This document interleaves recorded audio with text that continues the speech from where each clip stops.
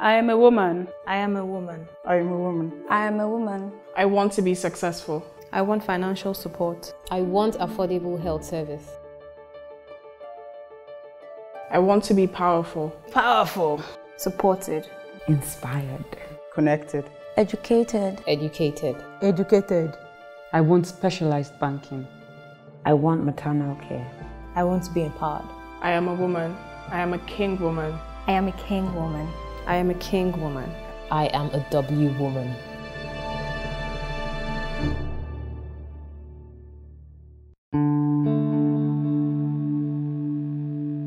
When I interviewed Mrs. Jumoke Adenowo for her King Women episode, it was actually the first time I ever met her in person. Now, one of the things that struck me about this woman is that she is intelligent. I mean, this woman is absolutely brilliant. And I think that is also the perfect word that describes this episode you're about to watch. Absolutely brilliant. Enjoy.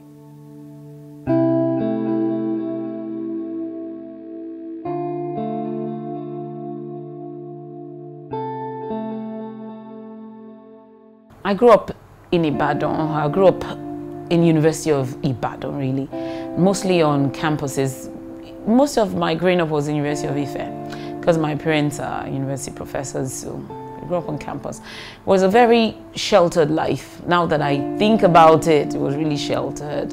It was a kind of environment where you walk to your friend's house, you ride your bike to your friend's house, gardens, no fences. It was very close. Go to school with your friends. What's nice, go to the staff club at the weekend and swim. It was really nice. Now, that's the kind of thing I want for my kids. Now, that's where I live, where I do. I was very close to my parents because I was an only child for so long, for almost 9 years. I remember that every year since I could remember, I'd pray for a brother every single December 31. It was a huge thing because I really wanted a brother. I really wanted a sibling because people would come and play with me because I had the most comics in the whole school. So people wouldn't talk to me in school normally, would come to our house to play with me and read my comics and everything. So I wanted somebody on my, and then when you'd fight, you understand, your friend who had 2, 3 sisters had people on their side and it was just you. But my father and I were very close. This was my mom, but she had to be the one to discipline me the most, because my dad wasn't doing it. So that was it, growing up. And then we traveled a lot because I had to go with my parents everywhere they went, conferences and everything. So that influenced my study in architecture because at 3, I went to Versailles, I went to Paris, went around Europe, and all the great buildings influenced me. So I thought I wanted to be a doctor, but I wanted to be an architect because I would say, I'm going to be a doctor. And the hospital building is going to look like this. And I would describe the hospital building in detail until it became very clear I was not interested in medicine at all. It was just that thing that if you're good in the sciences, you would have to study medicine when I was growing up. But the confusion with me was I wasn't good in the sciences alone. I was good in the sciences and in literature, in geography, and in history. So it was a bit of a mishmash. And architecture is that one thing that allows you to be able to be everything. We were loyal people. We weren't simplistic folk. We were good people, mostly, you know, growing up. So I was used to good relationships, good friendships. People who say what they mean, intellectual people, intelligent discussions. That was it. That's what I meant sheltered. I didn't know young people get up to things if you're on different things. I thought everybody was just like me. And I worked on that assumption for a long time. It was a serious wake-up call, realizing that life was not the way I grew up with. It wasn't just like that.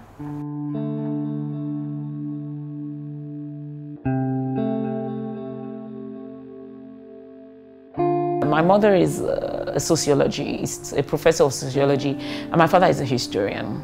He loves to talk a lot. I think I took that from him. But they brought me up differently. They brought me up to have a voice, to speak.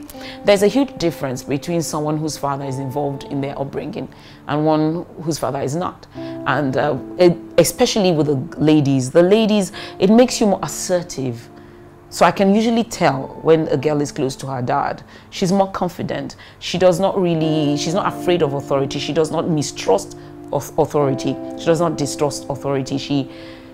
She's not looking for a daddy anywhere. So I can see that. So that's the way I grew up. I could tell my dad what I thought. At age 3, I would travel with my parents, at 3, and give them my own point of view. And they pretend to listen at least. And I think they were listening actually. And they still do. So that was there. And my mom was my first role model. It took a while for me to realize that she was my first mentor. She didn't have to tell me what a woman could do. She just did it, and I saw it. I mean, she was all over growing up, vice president of International Sociological Association, this and that. She traveled more than my dad did, Tokyo, Budapest, Oslo. She was all over. I was 30-something before I realized that I'm a woman and it's a disability. It was in Katsina, and someone was being turbaned or whatever, was being made some chieftaincy title. And I was trying to get on the podium so that I could see better. And the emir was sitting on the podium. So my husband, who is supportive, was lifting me up. And I got there, and this man looked at me, some SSS or something official from the north, looked at me as if I was something that the cat dragged in with disgust. If I could feel small, I would have. Said, can you see any woman here? Something inside me shrunk temporarily. I felt it was a crime to be a woman. You could see it in his eyes that he has been taught that a woman is not on the same level as a man. I never encountered all of that growing up. My parents completely forgot to tell me that you're a woman, you're different, you're not as good as a man. They didn't tell me.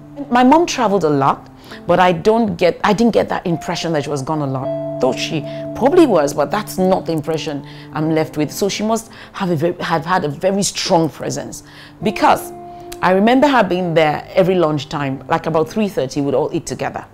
So, and dinner would all have together when she was around. It was a university campus. It was like 10 minutes to our office and back home to where we all lived. But the petrified is a small word. It's too mild to say what I thought, how I felt. She was my friend. I could tell her what I felt. But you don't do what she doesn't want, even when she is not there. That's a funny thing, even when she is not there. I remember someone said to me, one of the young students who lived in our house, what do you mean? You should be able to wear your mom's clothes to drive her car. So they made me wear her dress one day, and I had to walk down to a store called Leventis that we had on campus. I was so scared. Every car that was coming was her car, as far as I was concerned. It wasn't worth it. When I was done, I got back home and said, you know what? I don't know what you guys get out of wearing your mom's clothes. I can't do it. The fear of my mom. And it wasn't real fair, because I could tell her what I felt, but I knew what she didn't want, and I wouldn't do what she didn't want. In fact, when I got married, about 2 weeks into marriage, there was something I did, and I thought, I wouldn't want my mom to, I don't want her to come and say something to me about whatever. Then it occurred to me, I'm married. She can't say she doesn't control me here. All the fanfare and everything was about that I'm gone, and I can do things the way I want now. So that was cool. I think I lost a bit of my childhood there, because I was her confidant. And the things I had to cope with, I had to bear the burden of stuff, I can be blunt, of her husband's infidelity with her. That was a bit much. Now I think about it. So I grew up and I had to deal with issues. And I think I was a factor in between the two of them, really. Be used to prove a point and stuff like that. Well, yeah.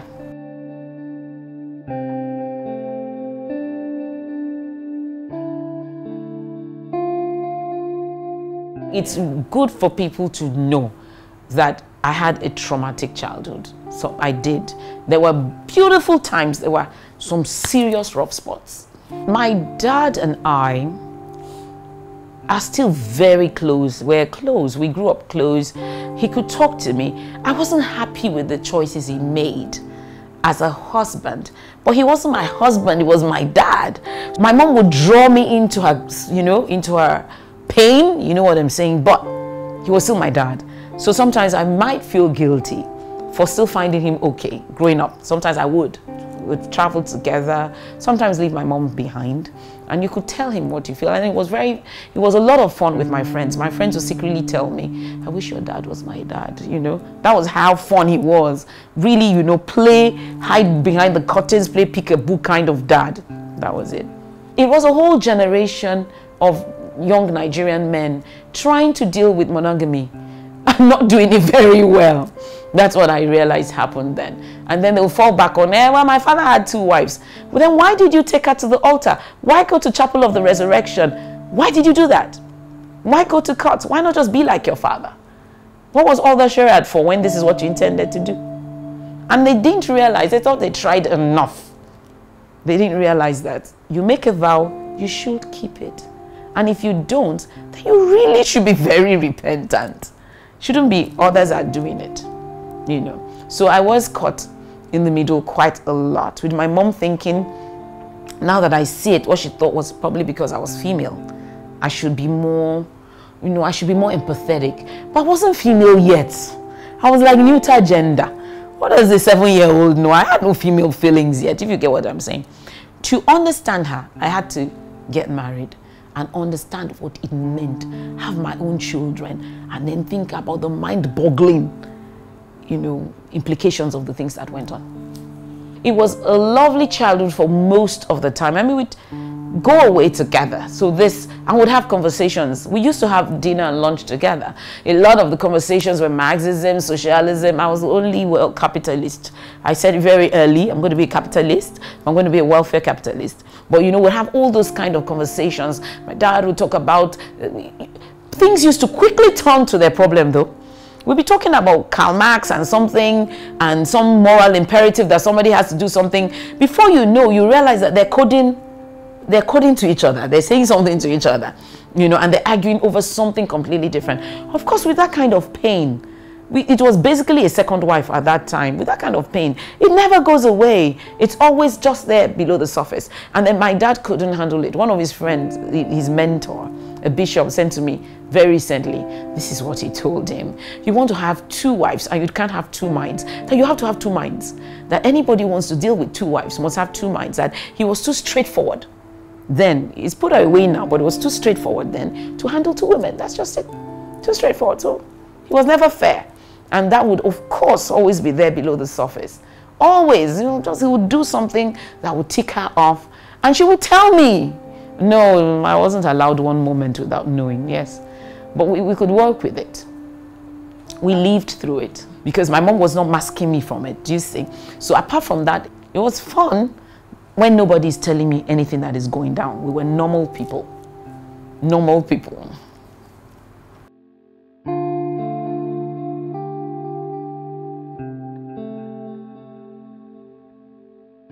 For as long as I could remember, I kept praying for, I wanted any sibling.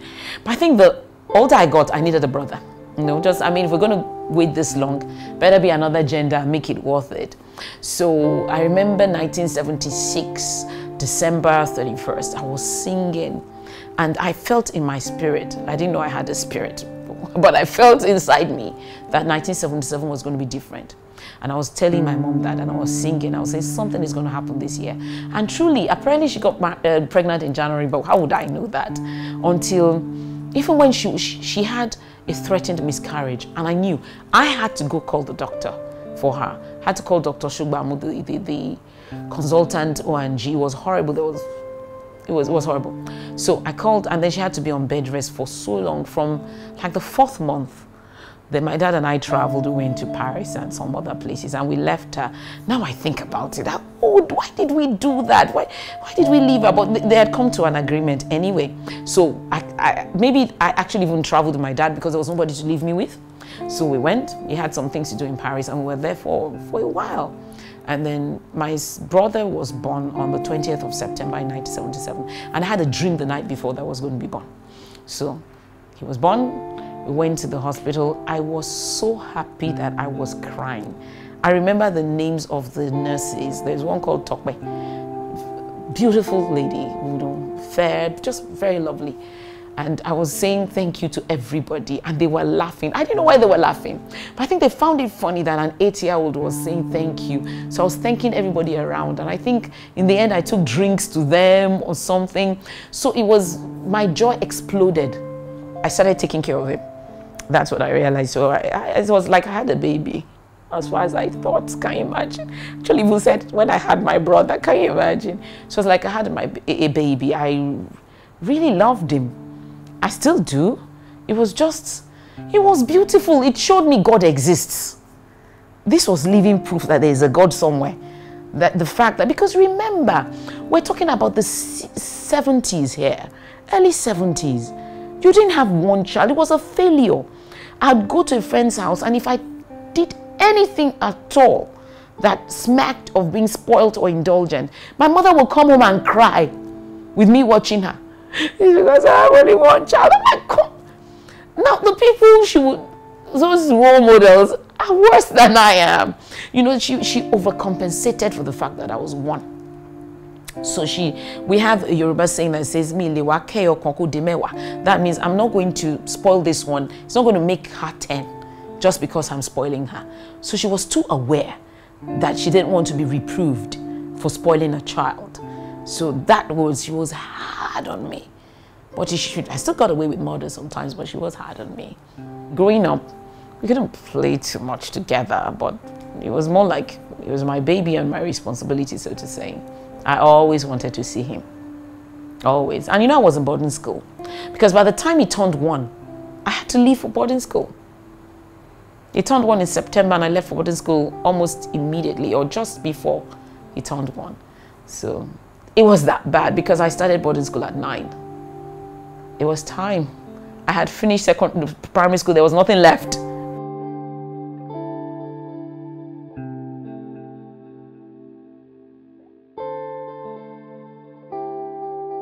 Serendipitously, the university I wanted to go to was the one that my parents too wanted me to go to, which is University of Ife, which is where they were. So that's where I applied to. VP, vice principal, probably had to go swear to JAMB that we were 16 or something before we could take the exams, but we did. And I got into Ife. My father had warned me that please do well, because he was a proud professor. We used to talk, you know, and he had been dean of 2 different faculties. He finished with his faculty, then they took him to yet another faculty, which is already done. So he was dean of arts, dean of admin, this and that. He was in Senate, he was in council. So he said, you better not fail or get anything less than the cutoff point, because I am not going to beg anybody for you to get in. So thankfully, I got in on my own steam, you know, so it was in Ife. Now, what they did to mitigate my age was not to let me go to the hostels in year 1. So I thought, well, year 1, let me suffer it. Then year 2, I said, so I'm going now. And then he goes, no. I'm like, 15 again? I can't go at 15. They didn't let me go till I was 16, to my third year. I entered the hostel in my 3rd year. So it was like being a day student. It was that I'd go to my lectures, stay as late as I needed to stay, and then go back home, or somebody would come fetch me. But typically I would go back home myself. It wasn't that tough. There were bosses and stuff like that. My faculty, they probably, I don't think it was pressure though. I don't know, I was too busy. Architecture is tough.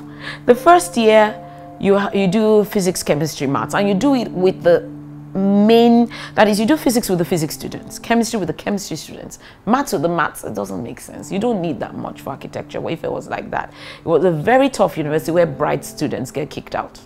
It was famous for that. They call it facing road 1 or something like that. Road 1 is the road out. So before you know, you're coming with 9 A1s in those days, you're on road 1. So it was really, I don't even know what it was about. It was probably about the survival of the fittest or something.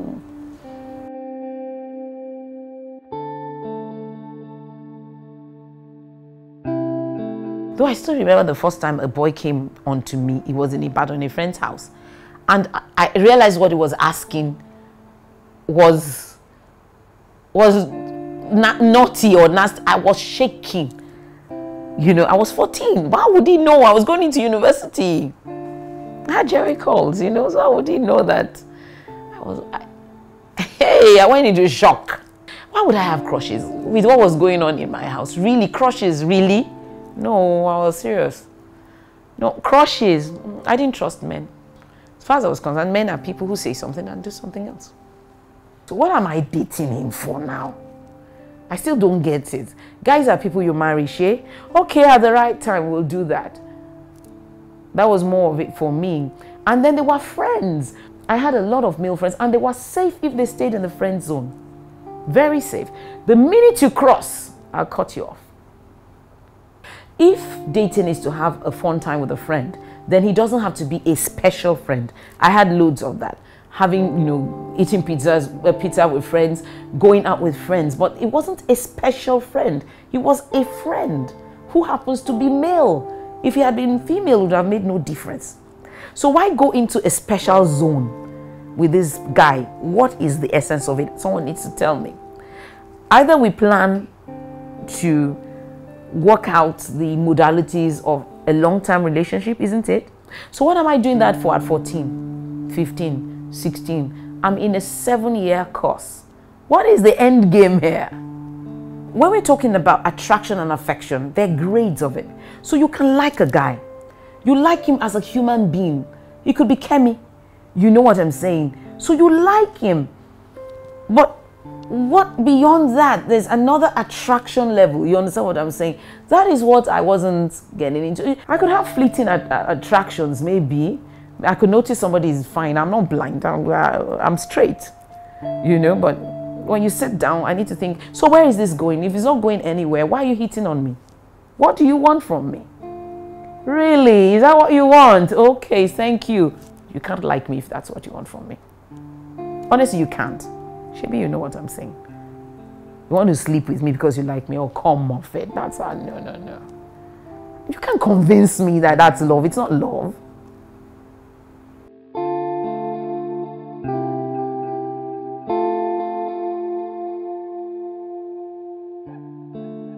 My husband was my first real boyfriend. Others asked me. I thought, of course, it was a problem. I didn't love them, so, But I had people I liked, but that's not where our relationship was with. So until I left university, I started my business, and then I met my husband through friends. My friend, Bimbo, had married his friend, Tunde. And for some reason, she believed that this is Jumoke's husband. I was coming to Ibadan to visit them because they live in Ibadan, and he was here in Lagos. So he was supposed to pick me up and bring me to Ibadan. So Tunde came, we call him Kuzo. Tunde came to Lagos, maybe to the High Court, he's a son now, to the High Court to do something, and told me, oh, by the way, our friend is going to bring you down. But the reason was that they wanted me to meet him, okay, right?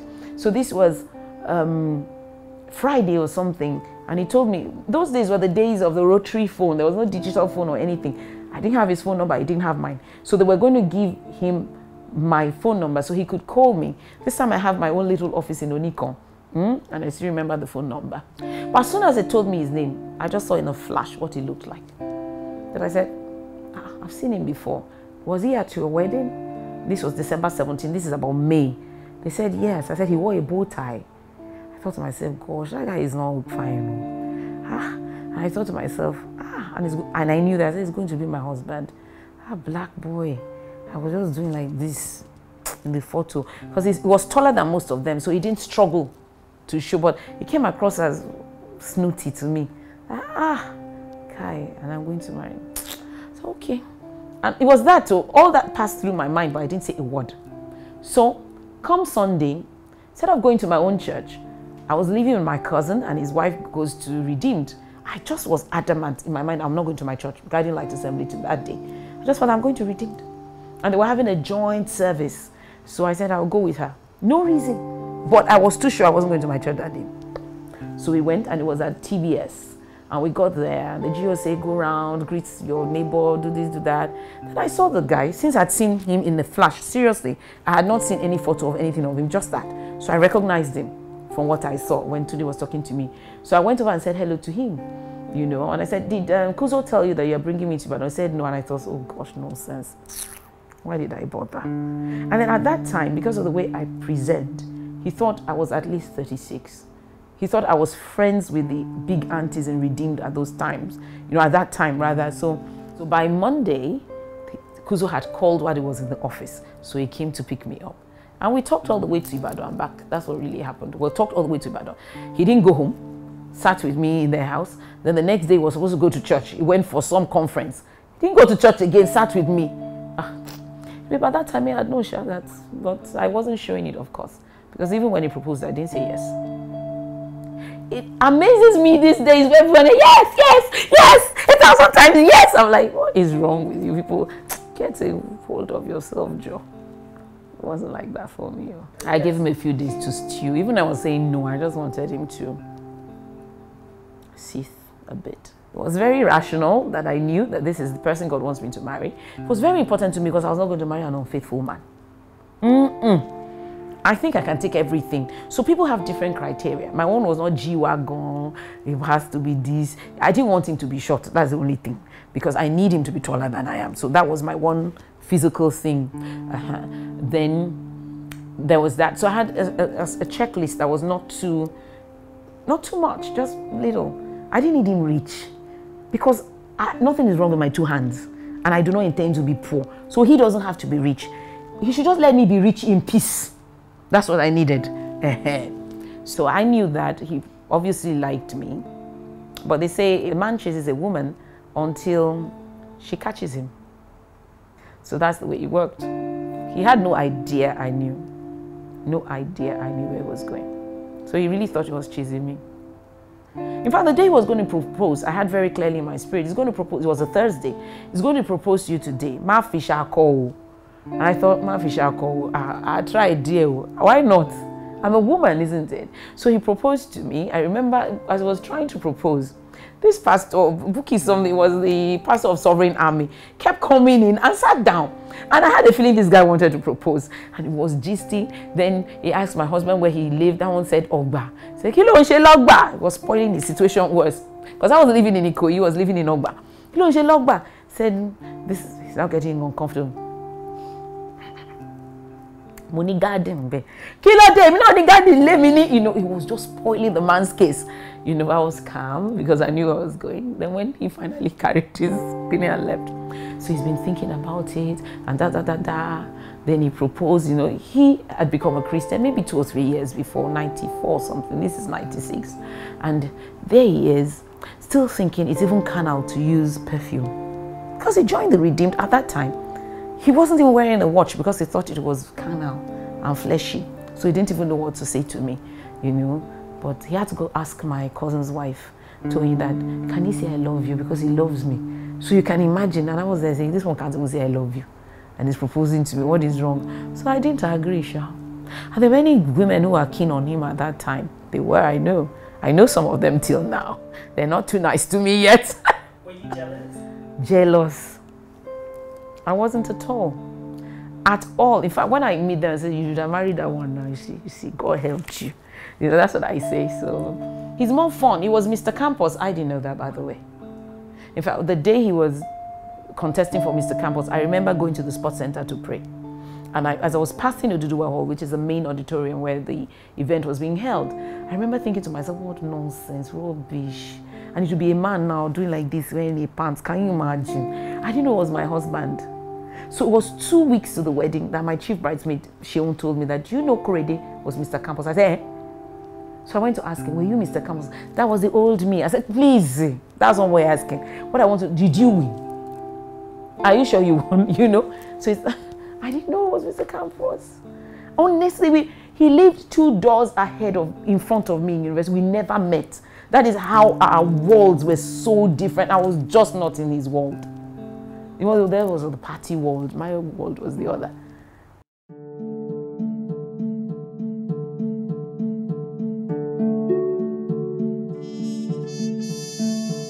A lot of women are underwhelming the men because they're not giving them anything to do. No chase, nothing. Because a man is a hunter. He needs to go after a prize. When you are easily defined, categorized, you can be nullified. Even when you're married, you need to remain exciting. Your husband must not be sure who you will be in any season of your life. So you have natural hair today, tomorrow you cut it, tomorrow, you know. Then you have You shouldn't know where exactly you will be at every time and what you're doing. You become boring. That's why men go after women that people think are not fine. But he's not seeing her as not fine. To him, she's exciting. You must have a purpose in your life that is beyond your husband. Once that man becomes a center of your gravity, you are caught, you are finished, you are nullified. He needs to go after another. I'd like to talk about emotions for a short while. Emotions are not reality. Emotions, first when we talk about falling in love, a lot of things that we call falling in love is infatuation, and it's a chemical soup. It's washing your body with hormones, and it happens because God is created in such a way so that mankind can procreate. So everything in you wants to sleep with that man, and that man wants to sleep with you so that you can both have a child. That's the only way the human race, Homo sapiens, is going to continue to exist. But give it 18 months and things begin to cool down. Don't sleep with that man for 18 months and things begin to cool down. It becomes a more rational love. And that's the reason why we could marry early, because we weren't sleeping together. So we had deep conversations. Date 1, 2, 3, we were through how many kids you want to, this, that, what you want to do with your life. That. How much more is there to talk about? You understand? But if we were sleeping together, there would have been tensions. Did I do well? Did I not do well? Is he sleeping with somebody else? He looks at a woman, jealousy flares and everything. Did I like him? I liked him.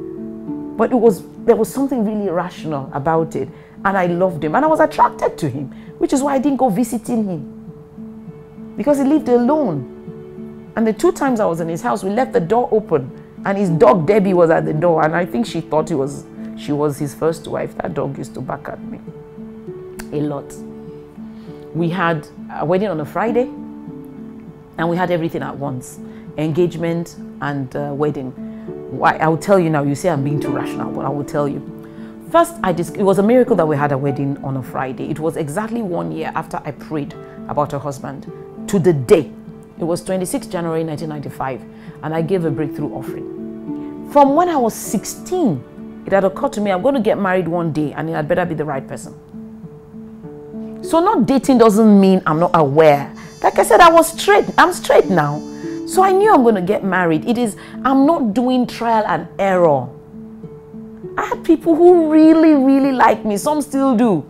I'm married and I see that they're still like, did she really not marry me? I know I can count. I was a realist. I wanted to get married. Marriage is good. It's just that you have to do it right. It could make you or break you. So I had to get it right. That was all. So I was serious about it. I'm not playing around with marriage. That was me then as a child. I'm not going to play around with marriage. So I did pray on the 26th of January 1995. And I said what I wanted, which is that list I gave to you. I said, this, that. Somebody fears God, do this and that. And a year to the day, that very day we were getting married. I gave everything that was in my account that day, yeah. I had 30 naira left when I was done. And a year to the day, we were getting married. And I didn't know until we printed the cards. Because my mom like, who gets married on a Friday? What are you people doing? Then I looked and I realized what I had done at Winners Chapel. 1 year exactly to the day. Now, why did we have everything on the same day? My auntie came to me, Auntie Kemi. What is it? Who does this? Are you giving away yourself like this? You know what? I find all those wedding ceremony things a waste of time. Especially that Yoruba engagement thing. It is so, you know what is going to happen. It's a drama with the same script. Isn't it boring? So, you're going to say exactly the same thing. It's only those Iyagage that are having fun, as far as I'm concerned. It's not a thriller. There's no plot. There's no suspense. There's no surprise ending. There's no twist. You know it. So, forget it, Sha. I wasn't going to have it. And the only way to make sure that they were going to be quick is to make sure that I will be able to say I'm going to church. So you have till 10 to 12 for all this eregbe that you're doing. At 12, I need to leave here and I'm going to church. And that's what happened. They can do it in 2 hours. Is that you haven't given them 2 hours. It was fun. My friends came from Lagos. Some to just see who I was going to marry, because at that time, the gist was maybe she's going to marry Jesus. Everybody's toasting her. She's saying, no, what does she want? You know, but they came. People came. The hall was so the church was completely full. And the church came to tell my parents that they never collected an offering like that before on a Friday.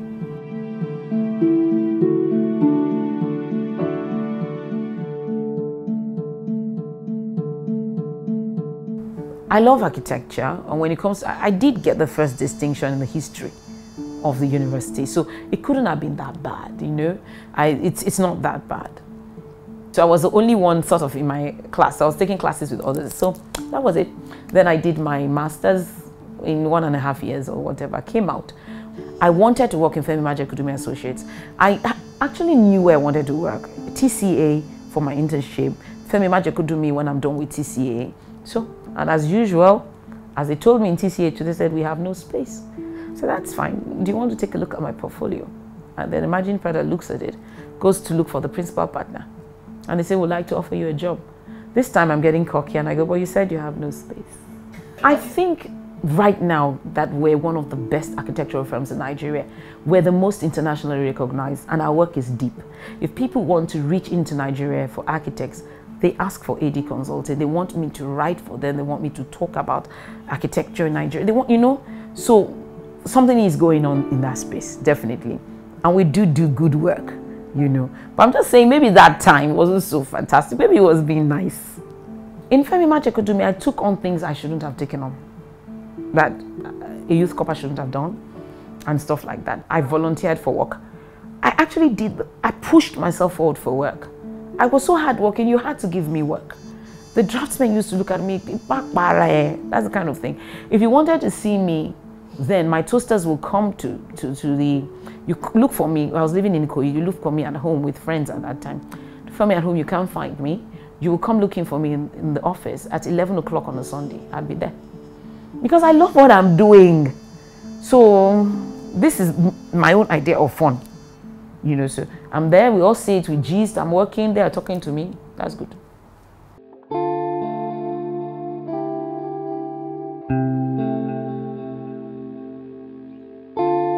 You need to know your purpose very early in life, and then you need to know where you're headed. If a guy is intimidated by you right now in your Camry, and you're headed for Range Rovers and private jets, it's not going to last. So all this dumbing down because of who you want to marry, I will say to the ladies out there, just be who you are. You want to build a house, build it. You want to buy land, buy land. Be yourself while you're waiting to get married, because that yourself is what is going to attract the right person who fits that future. If you have to dumb down, then that man is not worthy of you, and he's not going to allow you to ever be yourself. So if he would not allow me to be me, he would have killed me. It won't have worked. There are different kinds of women, perhaps. Maybe there are those who are eye candy and accessories, and there are those who really have something to achieve in life, and they know. So don't get it mixed up. So maybe the arm candy need to go find some guy to hang on to, and those who actually feel that they were created for a reason by a God who knows them, and they're carrying something that will make an impact in this generation. Those ones owe their generation. So they need to marry a man that will let them deliver what they're carrying. So it's not about who he is as much as he allowing you to be you. Because you know you carry value, intrinsic. You are not looking for someone to add to you. You know you have something to deliver. So what you need is space to deliver it, while still being a wife and a mother. So there is a male ego. What do? You be a tigress outside and you be a kitten at home, because it's not possible for there to be two heads in any organism. So the home can't have two heads. The man is the head, let him be the head. I don't know the noise about the head, because there's a neck, and it's wherever the neck turns that the head goes. So men should be very afraid when a woman keeps making feel, you know you are the head. It's proof positive that you are not. She's manipulating you. So most men, it's very funny, you know, in this societies like Asia and everywhere, where the wife is overtly different. She's the power behind the throne. So she will kneel and give you your food. Well, you can't say a word really without her. It's checks and balances. You have to understand that it's not just, it's universal. So they study in Harvard Business School, and they describe this audacious, go-getting, you know, very clear, focused individual, and called him Harry. And you know, he was really making his way up the ladder. And they said, what do you think about Harvard Business School? And people were saying, oh, he's very ambitious, he's good, he's this, he's clear, he's focused, he's everything. They took the same control group and then now called the name of this individual using the same story, no adjectives, right? Said, describe who this person is, but her name is Harriet. Nothing changed about the story. Oh, she's the B word, she is nasty, she's cold and calculating. So what is ambition in a man is cold and calculating in a woman. Same scenario. She's cold and calculating. So she insists on what is right. She's loud and she's aggressive. He is affirmative and assertive. Do you see? So the CNN interview, my cousin tells me that she's watching it with a friend in the with her colleagues in the cafeteria. Doesn't say she knows me, so they're watching and they go, wow, this woman is intelligent, she knows what she wants, she's everything, she must be a B. So when she told me, she said, no, she's my cousin and she's very nice. But you know, I have a problem with it. I'm still struggling with it 2 years or so after. How do you look at a woman? This guy has not said I've done anything wrong. They've said, I know what I want. I'm I love excellence. I pursue excellence. Therefore, I must be nasty. Why? What in everything he has said qualifies me for nastiness? Who brought that one up? Let me say it now. I'm happy. I feel better. Who brought him up? Who are his role models? That for a woman to be excellent, she must be nasty. No. And that's it in this environment. If you insist on doing things in a particular way, as a woman, what is it? It's okay. It's true. It's just enough to just paper. And if you don't give up, then until Tito. That's what it is at the end of it, right? Or they say, we have done it for men, but everybody likes it that way. Well, I'm not everybody and I don't like it that way. What are we going to do?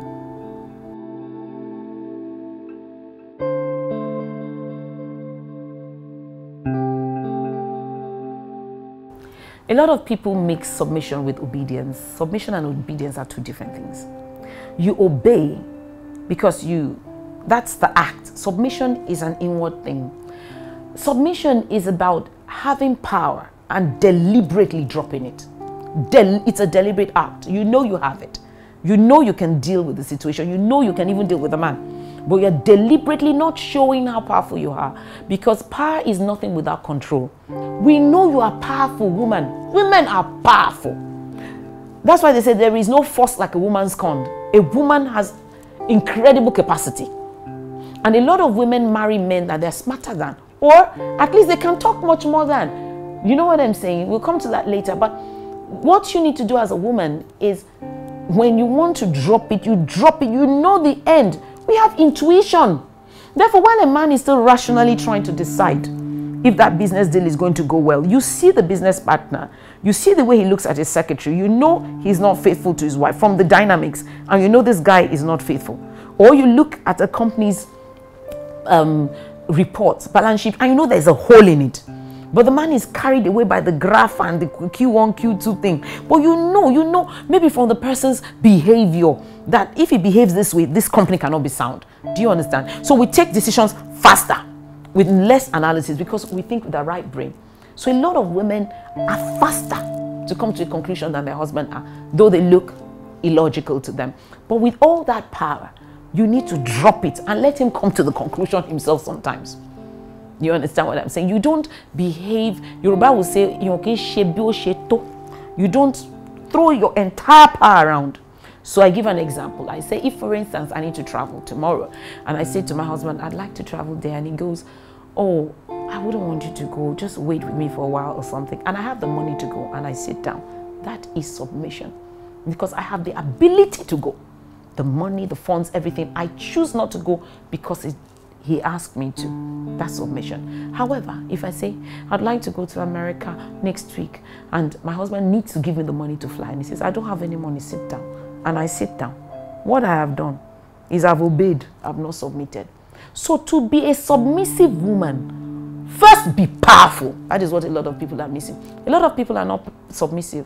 They just don't have what it takes. So They're just obeying. And they're passing it on to women who have achieved 10 times what they have and saying they are not submissive. No, you are not submissive to, you just don't have enough power to be dangerous. To, you don't have enough resources to display your unsubmissive nature. That's all. You don't have enough resources to display your unsubmissive nature. You're not submissive, you're obedient.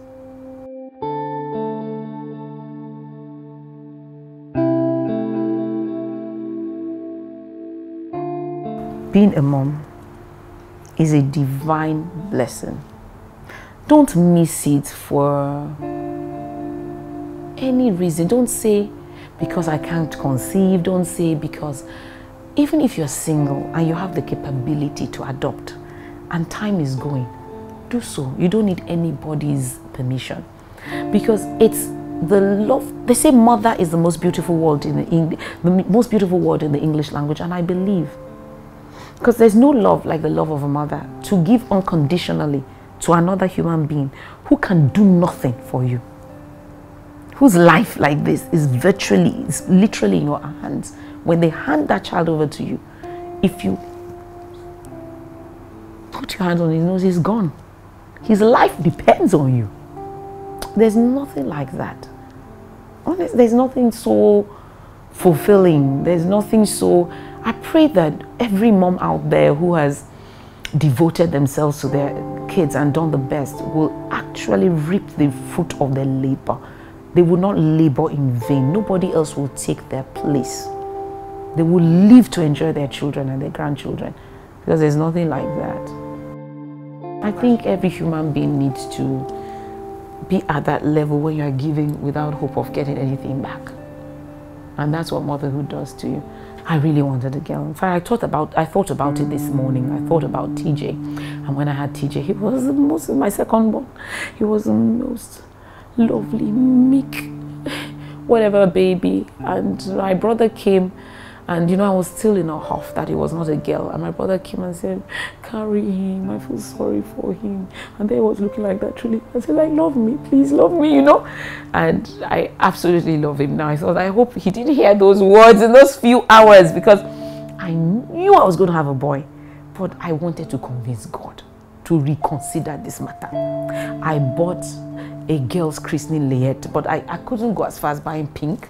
So it was blue and white, you know. And he had that thing that they put, the headband they put. So I dressed him in it, Sha. We decided it was unisex for his christening, but we didn't put that on. But you see, I now realized I could never have been the mother of a girlie. I can't cope. What's going on now? Weave-ons on 14-year-olds and 15-year-olds and 16-year-olds struggling with makeup with your child. She wants a Louis Vuitton bag. Boys are good. I enjoy my boys. Growing up, what did we have? We had one khaki pair of trousers, one navy blue, one black. If you want to be really funky, it was khaki green. That's the way we see the Queen of England, the President of Lithuania, anybody. You just change the top. That's it. So the boys have proven very efficient, very expedient, and they're nice. My own boys are very nice. I can show you text messages from my son. Miss you mom, miss you too. They're not boys that will say you can't come with me here. You can, you know, we hang out together, go and watch John Wick 2. Go and watch, although I close their eyes, you can't watch out. They are men because they've got the beards and everything. I don't know, but I thank God for them, because it's sort of, when I think that I'm getting old, then I look at them and I say, not without reason. Not without reason. If KJ is going to be 22, I can't stay at 27 now. Something must give. KJ is, you know, very finicky, almost OCD. Toluwalashe, the first child. You see his pictures, right? As a child, I've dressed him off, and he seems to know he's dressed up. As a 1-year-old, Polo Ralph Lauren, Air Jordans, this and that. He puts them on his DP now and says, see me, this is what I did. I'll be wearing JC Penney, but I'll make sure. Seriously, if I have to go to Hoboken, all those funny malls to make sure I get the right thing for him, I'll wear that. And I'll be wearing this funny JC Penney or Sears sunray skirts. But he's dressed, you know, like that. And you take him that way to his minder. When you pick him up in the evening, he's still looking like that. TJ is blessed when it comes to that, because you take him to his mind and come back, it's as if a dust storm hit him. you know, so they're different. So one plays rugby, the other one plays soccer. And TJ is the rugby. He's done so well. He got a medal for rugby, Lancashire, this and that. He's good with 15s, with 7s. It's just, TJ is the sportsman, you know. So TJ wants to be an engineer. KJ is studying, Tolu Alache is studying business, you know. So they have unique, but they're both fun and they love each other. And when we all get together, it's like, we have such diversity. That's why I can spend that much time with my family. There's so much diversity in that group of just 4. It's like nobody else is needed. They respect women. They transfer the way they feel about me to women. So they don't look down on women. They don't whatever. They respect women. That doesn't mean they won't recognize a silly girl, but they think you should take care of women. My sons will not let me carry my shopping. They take it from me immediately. It's not, do you need help with that? They just take it from the shopkeeper or from the teller or cashier rather. So they don't even, it's not like that. So I hear that, you know, they're well behaved, and I think they are actually myself. My children are Nigerians and they need to understand their culture, you know, the balance. I think the whole idea is of exposing children to more than one culture. You so that I have the strength of both, not that they trade off. Do you see? So my kids prostrate and people are like, what? I had to even tell them, you don't prostrate for Igbo people, you don't, you know, because if not, they will do that. My first son understands Yoruba, but the one thing he tries to say all the time, you know, Mommy, Okruyen Woyi. He doesn't have to put it well. That means that guy is looking at you. I said, that's the only one you can see. We were in Barbados together for a half-term when he was like 13 or something. And the tour guide was just being nice to me. My son refused to talk to this tour guide throughout. So that one was trying, all these chatty Caribbean guys was trying to draw him out. So Tolu, what do you do?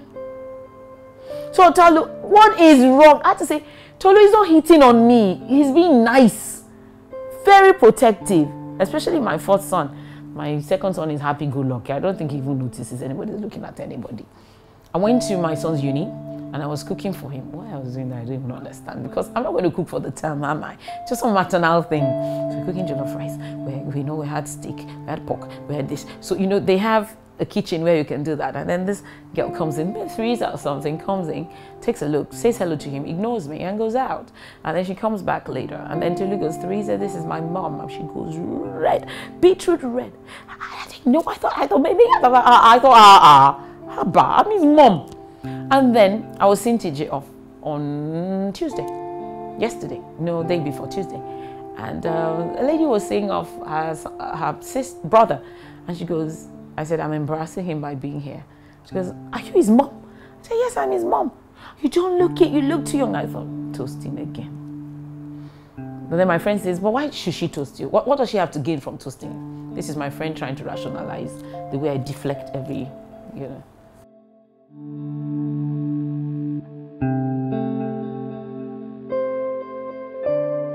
I started business at 25. The truth is, I always gave my very best wherever I worked.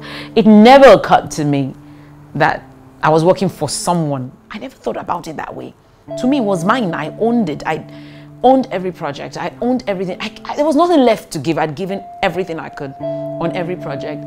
Then I realized, though, that every single design I did, at a point the clients would say, was it ESP? How did you know what I was thinking? I did one for the Deputy Governor of Lagos State and she wanted to give me a bottle of wine. And how did you know? I was going to say I wanted the door this way, but my salary remained static.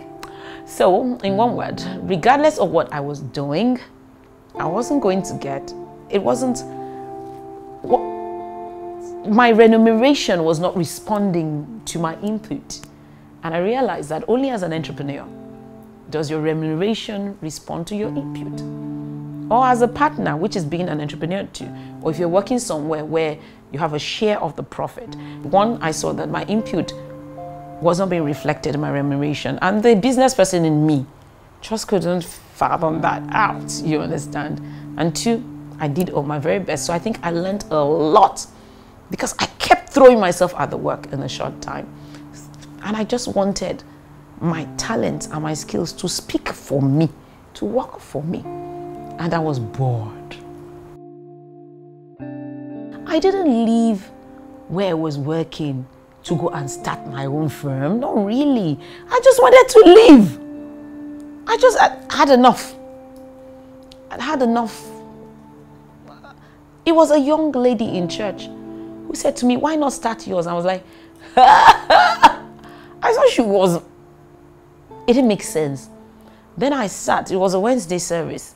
So before church started, I started thinking about it. Why can't I start mine? So, and the thought came, why not? I can only fail. Why not?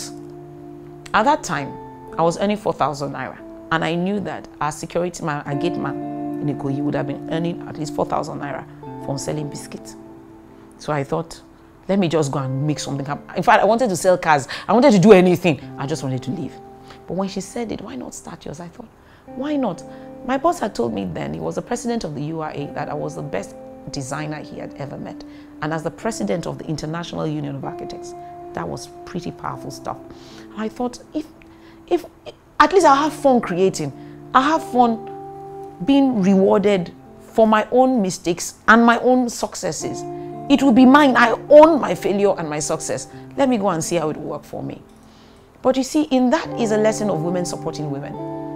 She had just started hers, a small thing in Ikoyi then. In fact, her office was in Ikoyi Hotel, some consultancy. And she didn't say she wanted to be the only consultant. She wanted me to do something. You see, women need to support women because nobody understands a woman like a woman does. Your husband can try and understand you. Because I look at women, I love my husband loves me, everybody knows. But when people behave as if, oh, my husband is the only one I need in life, I laugh because you know it is not true. You are faking it. You are teaching the young women the wrong thing. Then they get into marriage, draining this poor man, wanting him to be their sister, their mother, their girlfriend, their everything. It can only be a man, your husband, and probably your father and your brother. But he's still a man, which means he may not notice when you fix your hair differently. He may not notice when. And then you want that validation and you want this man to be everything. Your neediness is going to kill him. He will run away from you. You need sisters. You need real women, real people in your corner. And let me get this thing with friendships. If you're blessed to have 3 friends in your life, you have more than the Lord Jesus Christ. He had Peter, James, and John. If God had Peter, James, and John, who are you? So many of the people you call your friends are not your friends. You need to define properly. They're acquaintances, they're gym buddies, they're party buddies, they go to the spa with you. They're not your friends. Your friend has your back at all times. Your friend knows you are your lowest and your best and is still with you. You need to be careful who you tell your secrets to, because women use secrets against other women when they quarrel. And you will invariably quarrel. And you will invariably quarrel. The day is going to come. So they say you be careful about who you talk to because of tomorrow's quarrel. That's it with women. But you do need women to support women, because a woman understands what it is like to be pregnant, to be in pain. They understand what it means to be a woman. I wonder, why are we like a bucket of crabs sometimes as women? Why is it that some women are going nowhere and they don't want you to go to? You know, if you put a bucket of crabs somewhere, you don't need to cover it, because as one crab is trying to leave, the others are going nowhere, but they pull him down again. Good. So why are we like that? I think it's because society has taught us from Stone Age days, and we've taken it too far in Africa because of the scarce resources, to see the man as the meal ticket. So the man has become the prize. If the man is the prize, then every sister is a rival and not an ally, because we are fighting for the same prize, the man. So you tell your young girl, no, just go to university, do your nuclear physics, it doesn't matter. It's about you used to do last. Just go and marry. The lesson is, the man is the prize, the man is the prize, the man is the prize, the man is the ultimate goal. Every other woman is a contender with me for that prize. She's not an ally, she's a contender. So until we free ourselves and teach our young girls that marriage is not your purpose. It is a vehicle to destiny. It is a vehicle to purpose. It could be an accessory, a way of getting to purpose. It could make you or break you though. Until we get to that point that the woman realizes that her purpose is not just marriage, every other woman will continue to be a contender and will continue to be like a bucket of crabs. That's my theory.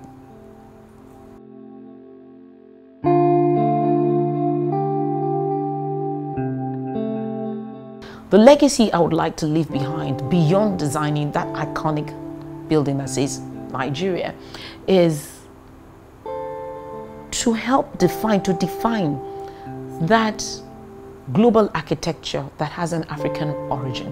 What I mean is a truly global architecture with global relevance, but is truly African. There's nothing called African architecture today. We're all people. Look out, you could be landing in Dubai or Sugarland in Texas. People are confused, they're just mimicking things they see from all over the world. Our insecurity is showing in our buildings again. The neo-colonialism is showing in the buildings again.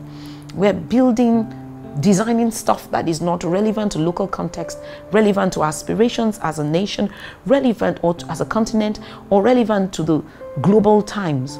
If you look at traditional African architecture, it was relevant to the time, the available technology, the climate, the available materials, the lives of the people.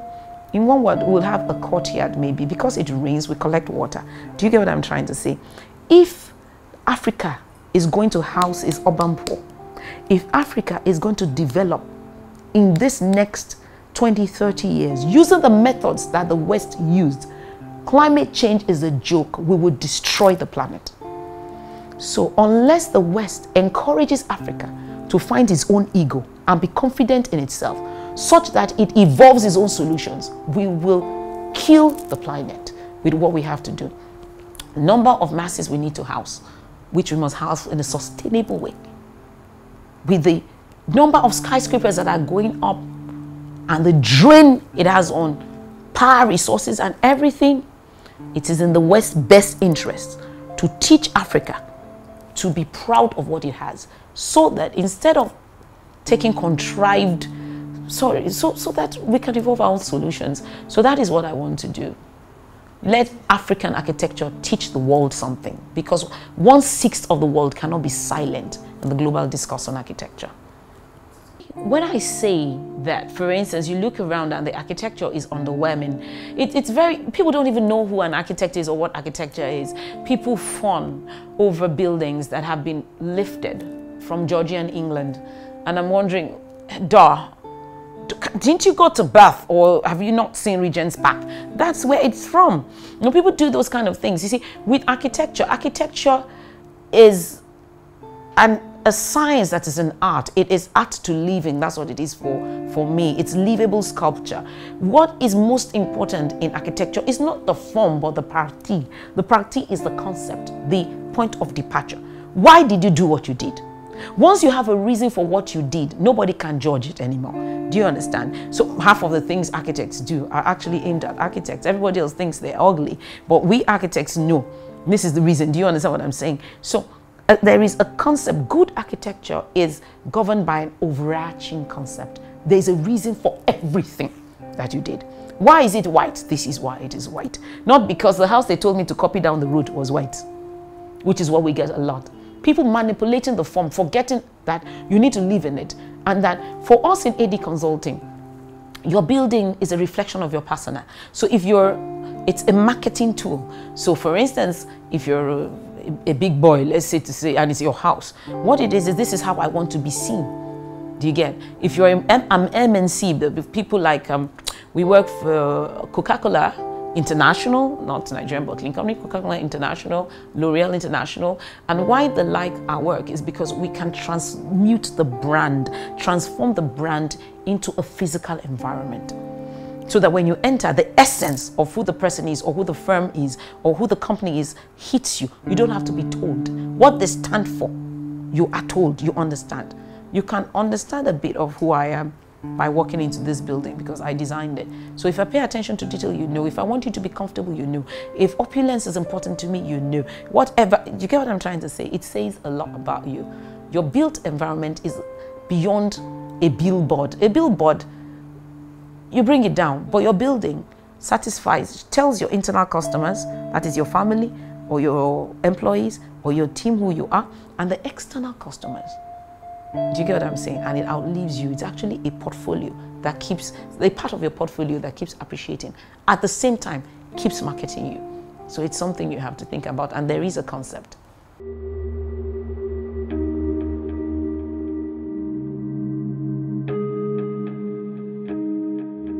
What I would say to someone who would want to settle, let me put it, settle now, because the future looks bleak, is first, the only place where it's always sunny is the desert. So if your life is not going to be a desert, the climate will change. The weather will shift from time to time. It doesn't stay static. It's going to be static, you're not going to be productive. We need everything. It's very funny. It's like the stock market. It keeps dipping like this, but it's invariably going up. And that's life, especially when you're a person of faith. The second thing is you need to have someone who is higher than you that you believe in. If this is all to life, humanism, we who we are, is a useless and wasted life. There must be something that you're willing to die for. That is when you will really live. And then that's when you know to be able to say no to something that is lower than what you really are.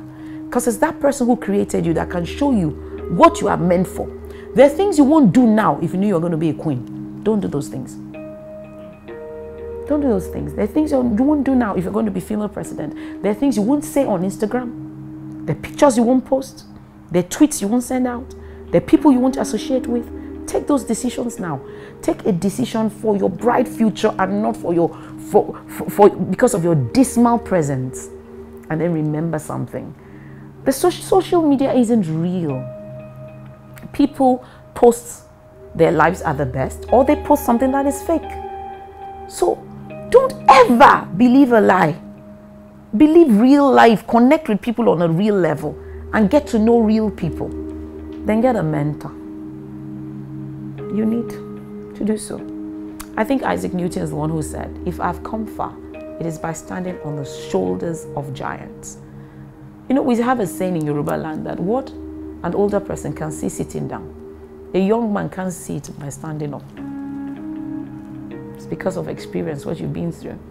So you see, it's mediocre people who learn from experience. Really bright people learn from other people's experience.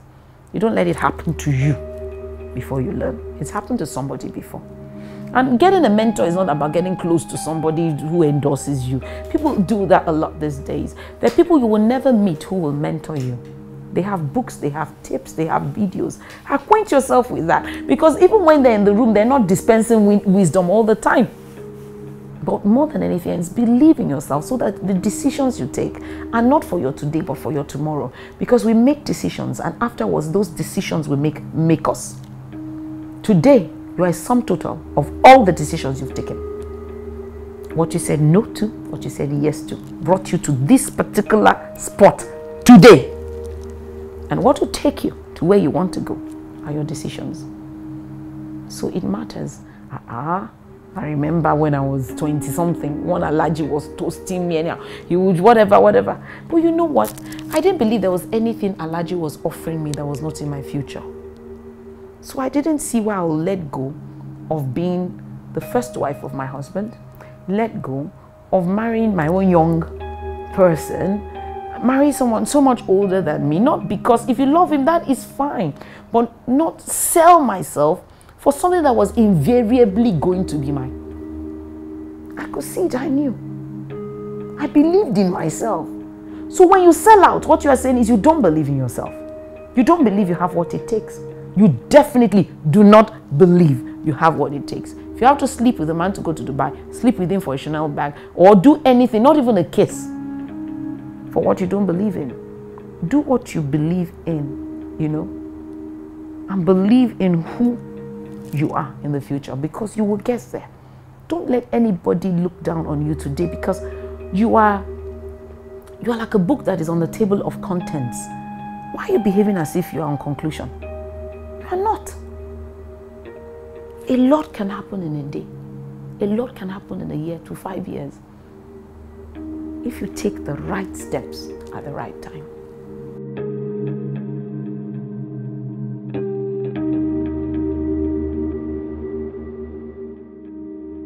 I find it a very sexist question to ask if a woman can have it all, because nobody asks a man that can you have it all.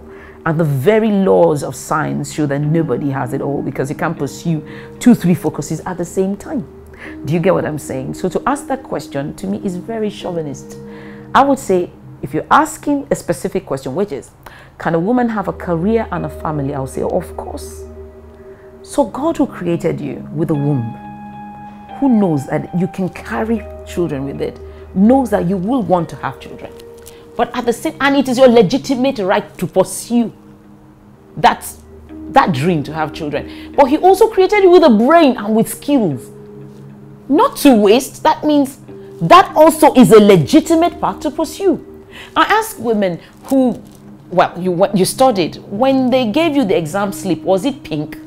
They say, this is for women, this is for men. So the nuclear physics for females, answer that question. You passed the same exams that men passed, wrote the same tests that men wrote. Why do you have less of a right to bless humanity with what you have than a man has?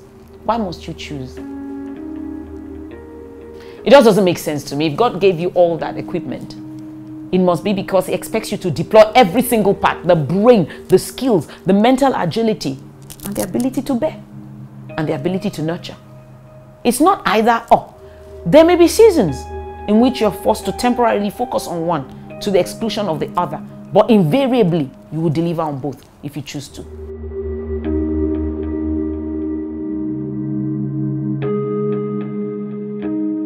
You see, they said a patriot is one who believes that his country is blessed because he was born in it.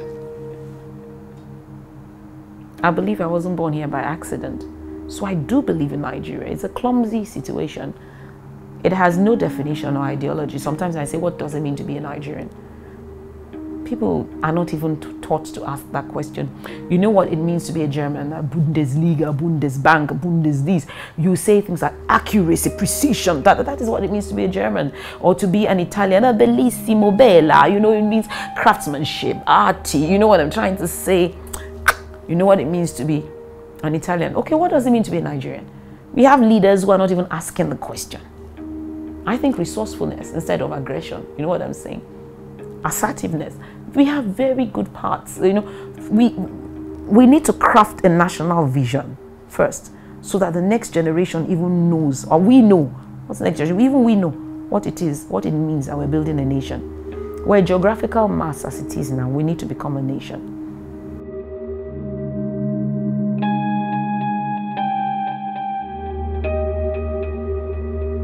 From a very personal standpoint, I feel very old. But I've felt old since I was 32, so that's nothing. At 32, I was depressed that I was going to be 40 in 8 years. Now I think of it, I should have enjoyed myself, you know, but it's done, it's done.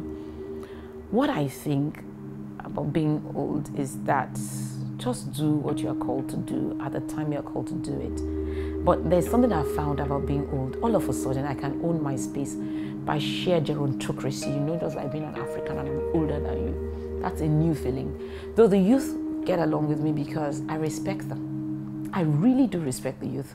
You can never tell what a youth is going to become because the trajectory is not yet clear. For a 70-year-old, it's done and dusted, really. How much more damage can you do in 20 or 30 years if you even get to be 100?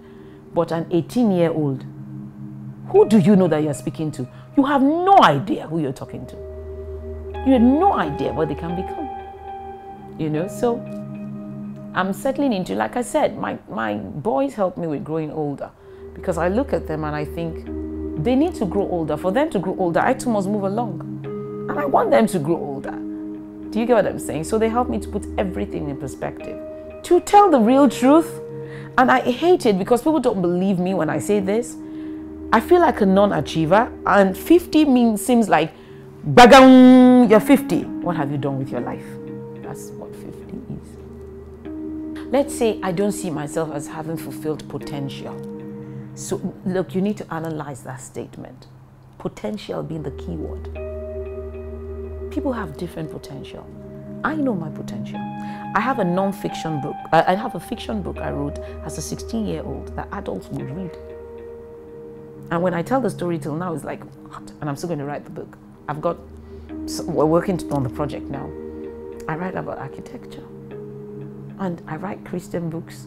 There's that. Like I say, I can't sing to save my life. That's not it. But you are not going to, it's not everything I can do. But when some people have just one talent and they make it work, it makes me wonder, what have I done with mine? I want to optimize all the streams of potential that run through my life. Like I said, I can write.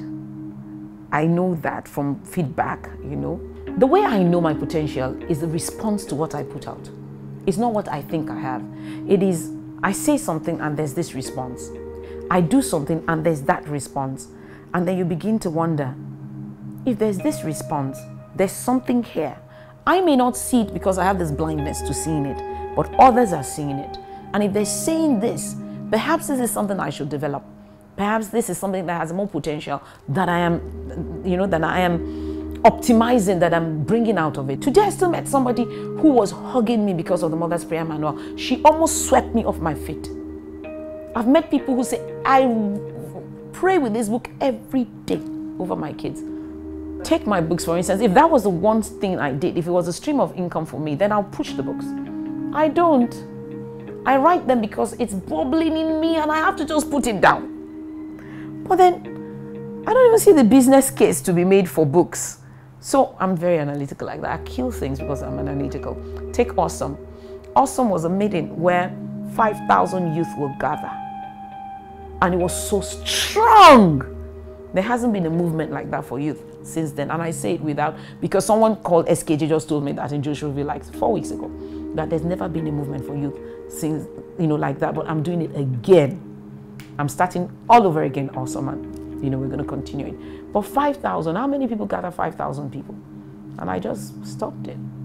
The youth, they just have so much potential. And it makes sense to get it right very early. I think very early I found out who I was. Very early. So, and I see a lot of waste, unnecessary waste. How many youth are in your situation? Because technically in Nigeria, you're youth, you know that. So how many youth are in your situation who know what they're doing and actually doing it?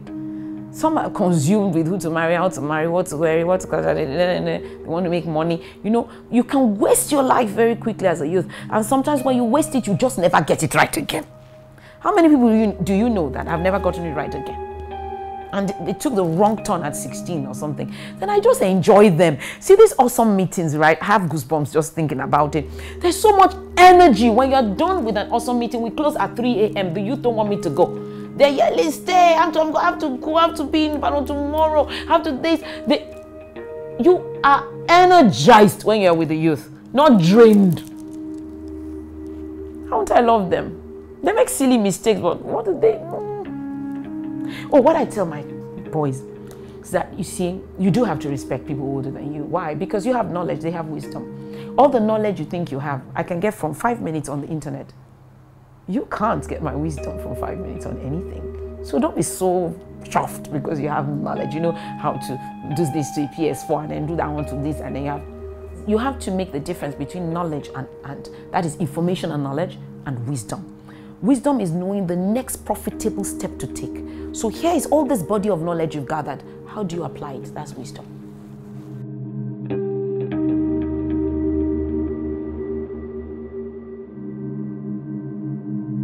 I remember a guy was toasting me. I was in TCA, Tower Cook and Associates then. And he bought me jewelry. Maybe had it delivered to the office, and I called him and returned it to him. And then he said, I said, I don't even, how long have I known you? Till today, he's my friend, you know, socially. He said, because he has never heard that. He believes that people believe that what in that's the first time he ever said, that means whatever the bird can get is what the bird flies with. And I'm like, I don't want you to have that kind of hold over me or privilege with me or anything like that. I don't want to owe you. And then again, I don't really need what you're giving me because I've learned to live without what you're giving me. Do you get what I'm trying to say? You shouldn't need what you can't do for yourself, because then you lose the respect of the person who gives it to you. The guy knows. And then, you know, the guy is wondering if you really are with him because of what he can provide or because you love him. He has it secretly at the back of his mind. My husband asked me once, did you marry me? That was maybe just 2 months married or 3 months. Did you marry me because of my car? I said, what car? Which car did you say you had, my dear? He laughed himself. I didn't have to say all that. So he knows for sure. We build things together. Do you get what I'm trying to say? So he can't doubt, does she like me? Does she? That one does not. It's not difficult to see potential. It's analysis of the person's character. What are his values? Is he working hard? Does he fear God? God is not wicked. Somebody is working hard, taking the right decisions today where he is, with the set of opportunities that are open to him, and he fears God and serves him. What is going to keep him down? You see, growth is natural unless there's an obstacle in life. If you cast a seed into the soil, it will grow unless there is a weed. Unless there's something wrong with the weather, it will grow. So all things being equal, somebody who has a right set of principles, life does not respond to breakthroughs and miracles, it responds to principles. That is why either you are Christian or not, if you do the right things, your life will go the right way. Because it's principles. The Bible says that the hand of the diligent will bear rule. The person who is diligent will rule over bishops and archbishops. It doesn't matter. He's diligent. God said it himself. So God has made it clear that there are principles that people should live by. So instead of looking at, does he have a G-Wagon? Does he live in Ikoyi? Does he live where? That's why that position may not be permanent, because if he's living in Ikoyi by a fluke, and I've seen many like that, who are trying to sell their houses now in Ikoyi because the guy was doing, for Yahoo, so he lives there. What will keep the person there is what is inside him, so that even when life happens to him, he's able to recreate again, using the same skill set and principles, what brought him there in the first place. Because you are rich today does not mean you're going to be rich tomorrow. Things happen. Someone asked Henry Ford, aren't you afraid that you can lose everything you have? He said, I'm not afraid. I can lose everything I have, but I know I have what it takes to recreate it all back in 5 years. That's the kind of man you should be looking for. He may not look like it today. He may not smell like it today. But that is what it takes. That's why girls and boys don't marry. It's men and women that get married. You have to be intuitive enough, analytical, mature enough to be able to look at someone and know that if this guy continues this way, he's going far. He may not have anything now, but he's going far. Look, when we were getting married, that suitcase, what do you say, that you give to Yoruba girls, I was going to buy the things inside now. But my husband pays his children's school fees today. I'm not helping him to do the things that a man should do essentially in life. The essential things, no. How did that stop? He's young, he's growing, I'm growing. We need to build together. You have to decide who you are. Are you an accessory to the man, or are you an indelible part of his life? A man doesn't understand the meaning of love per se. They understand respect. What a woman calls love, is it flowers, is it roses, is it kushi? They don't really get that. But they understand respect. So when your husband or your boyfriend respects you, you have his heart. Because he can love that, whatever you say, can be attracted to a passing stranger. But a queen mother, what is a queen mother? The woman amongst all the concubines and the other queens who sits by the side of the king. So she knows he's sleeping with other people. I'm not validating that. I'm saying traditionally, I'm not validating that. I am not. I need to make it. I'm not validating adultery. But the traditional king will have concubines. But there is a wife that maybe he's not even touching, but she's the one who has a voice. Because she has ceased to be a woman. To him, she's a mind, she's a soul. That is what you're looking for. And a man who allow you not to just be a body, but a mind and a soul. Because another woman can provide him a body. Nobody else can give him that your mind. Because he listens to you. Because your opinion matters. And then have an opinion that matters. Say, makes sense. Enough with the silliness. Makes sense. I talk to my male associates who are business people. People don't hit on me. So I'm like, I must be really ugly. But I know. One day we're gisting. I said, I have a feeling I know the answer to this. But why don't you, why doesn't this happen? And they gave the answer I already knew, which is, why would we lose relating to you, lose this relationship, because of something as ephemeral as a physical relationship, when you have value to bring to the table. So I will lose that value because I toast you, then you will leave me. That's not going to happen. That's the reason why we do that to the other women, because there is nothing else going on, it's just that body. So you tell me you're in business. I say, what do you do? I supply toilet roll to companies. Thank you. How's your own toilet roll? What's the USP of your own toilet roll that's different from another girl's toilet roll? There's none. Therefore, the guy says, okay, I want this for that. Because there's nothing different about the skill set, the value you're adding to the, to the table than anybody else's. So he says, okay, so I take a decision in your favor. Let me see what you got apart from this. Then he goes, they're asking me something. It's because you are not a solution provider. A man will not lose a superior solution because of sex. Is he a fool? He's a businessman, so he's going to lose his... He's not about to shoot himself in the foot. I would like my legacy to be that I help people discover, optimize, and fulfill their purpose. I would like my legacy to be that I help people discover their God-given gift, develop it and deploy it to create a better Nigeria and to create a better community wherever they are. That they impacted their generations because I spoke into it or I touched their lives.